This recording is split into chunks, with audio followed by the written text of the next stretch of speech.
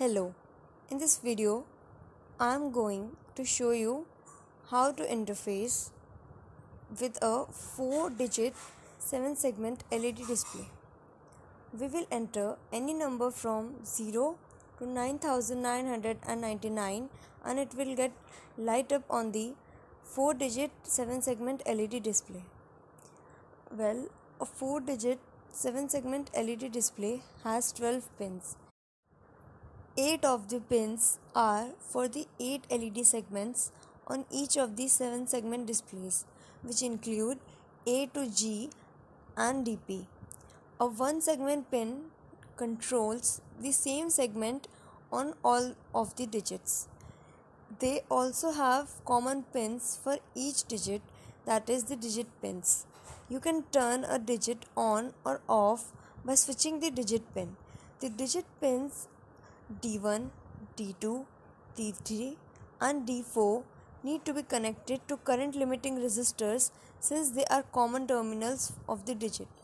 Devices like washing machines, microwave ovens, clocks, etc. still use 7-segment displays for displaying information like quantity and time.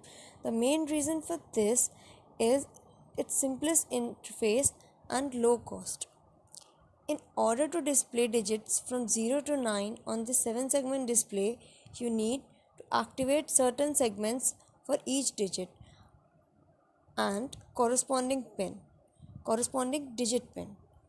Here, the table indicates the list of segments you need to turn high in order to display a particular digit. For example, for 0 to be illuminated on the D1, we have to apply low to G and high to the A, B, C, D, E, F and make the D1 low and remaining digit pins high.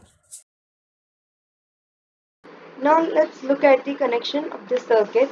Here I connected my D4, this is the D4 pin, to the pin 3 of Arduino Uno via 220 ohm resistor.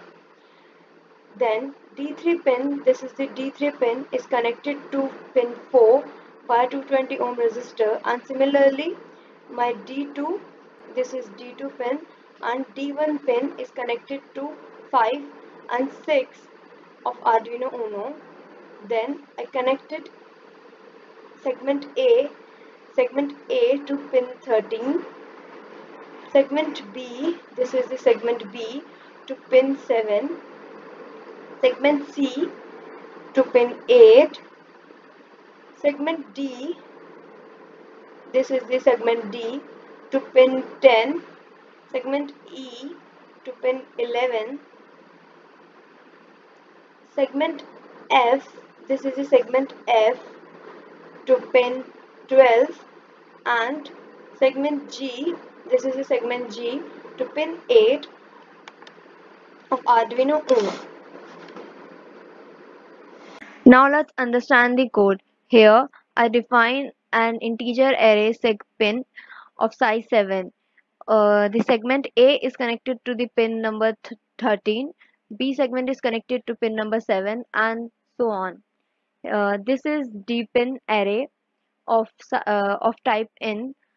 Here the digit 4 of 4-digit 7-segment display is connected to the third pin. D3 is connected to 4 and so on.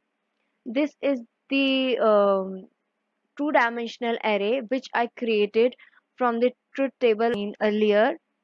This is a variable called timer. This is this setup function. Here I fixed the baud rate as 9600. I created a for loop in which the segment pins are set as an output mode, and similarly pin mode of digit pin are also set as an output mode.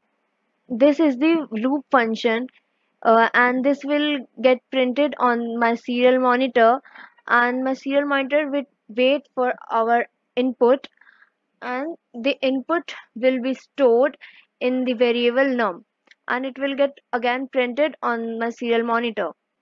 The ones place of the number will get stored into the variable D0.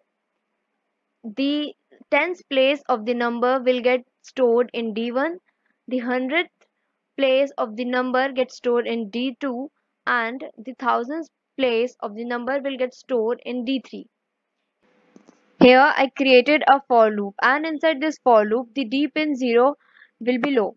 D pin 0 means the D4 of 4-digit 7-segment display, and the remaining digits will be high. Here I created a for loop, and this for loop will illuminate the thousands place digit of 7-segment display, and there will be a delay of 5 seconds.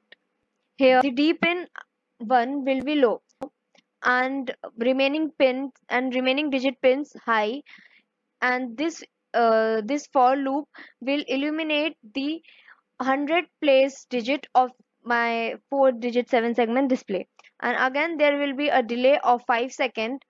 Then here the D pin 2 will be low and remaining digit pin will be high, and here the 10th place digit will be illuminated, and there will be a delay of 5 seconds. Then my D pin 3 will low, and this for loop will illuminate the ones place digit of segment, and again there will be a delay of 5 seconds. Then this for loop will end here, and this for loop will turn off all these digits of my 4-digit 7-segment display, and then again the loop function will run, and it will again wait for us to enter number.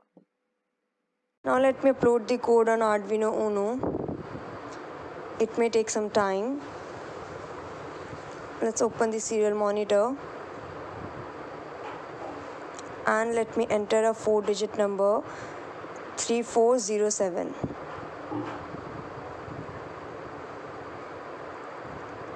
Here you go, you can see a 4-digit number. Let's enter a 3-digit number.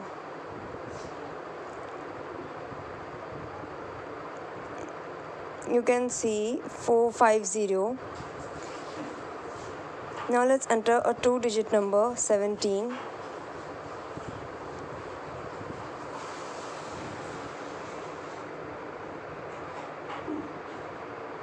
Now let's enter a single digit number 5. Here you can see on my screen. This is all for this project. Thank you.